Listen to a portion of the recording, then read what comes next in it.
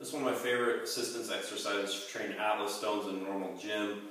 When you don't have access to stones or there's kind of a pain to get out and tack you up. But this is also a good assistance exercise even if you do have stones, because it's really helped me with my grip. Basically you just take a loading pin or the end of a barbell. This one's a little short. All my good ones are at CrossFit Monterey, and I wasn't able to get there today, so that's all I got to show you how to do it. Slide them through a set of bumper plates. Bumpers are better because they don't tear up your hands as bad when you go to load them. Put a collar on the end.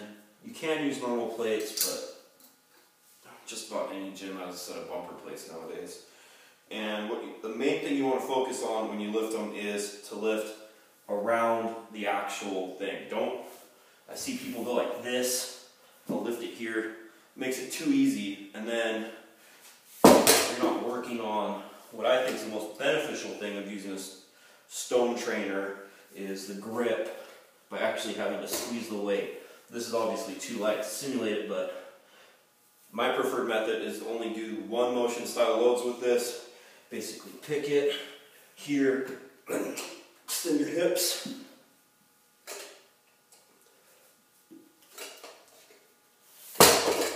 and really try to pop up on your heels and get that full extension back, hit back like you want a stone, and just work that. It really works all the same muscles that you do in a stone load.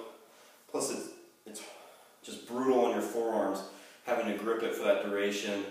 And I think higher reps are better, about 3 sets, about 8 to 12 reps. They don't actually have to be that heavy, and they have a lot of carryover on my stone loading.